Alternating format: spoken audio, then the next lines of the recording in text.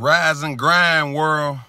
Just wanted to come to y'all this morning. I know a lot of people out here emotional this morning after that presidential campaign. And I just want to be real with y'all. Look, I just want you to think about this. Out of all the elections, all the presidents that I came through, act on your intelligence and not your emotions, because we all divided because somebody won and somebody didn't. And at the end of the day, does it really even matter? Because regardless of who won or who didn't, not one time that a president has been a president of the United States of America that came to your door, came to your house and put food on your table, or went to your job and did your job for you to provide for you and your family. So when you take a look at the bigger picture, does it really matter?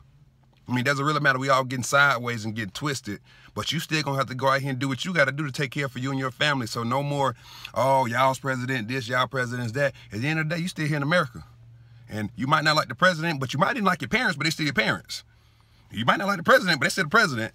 So the question you got to ask yourself is, what you going to do to change your situation? And if you don't change your situation, then you probably got a problem with yourself, not the president. So at the end of the day, look, don't get caught up in your emotions, acting this way, acting that way.